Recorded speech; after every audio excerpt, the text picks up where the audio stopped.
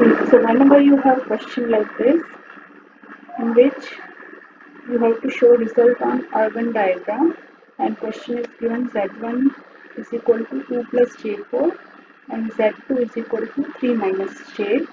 So how to solve this kind of question? First case is z1 plus z2.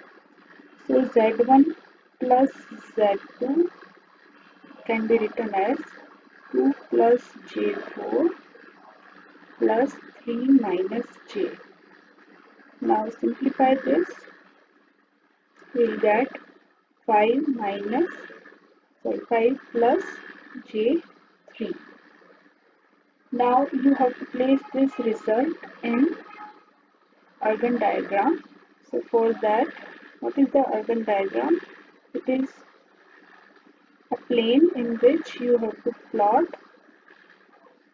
in real axis and imaginary axis. So this one is the real axis and this one is imaginary axis. Now your result is 5 plus j3. 5 is on the real axis. So here 1, 2, 3, 4, 5. This is your point 5. And second part is j3. Plus j3 means it's upward. So 1, 2, 3. This is your j3. Now 5 plus j3.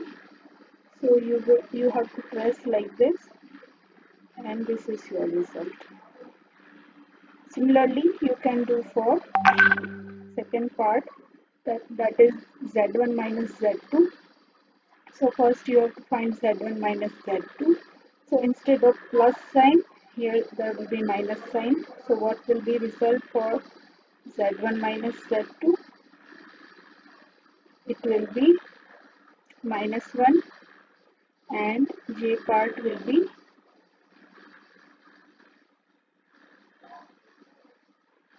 plus j5.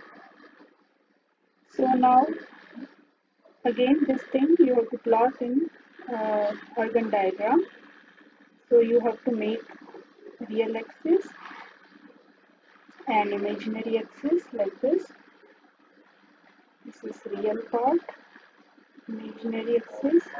Now we have to see what is the solution. Minus 1 plus j5.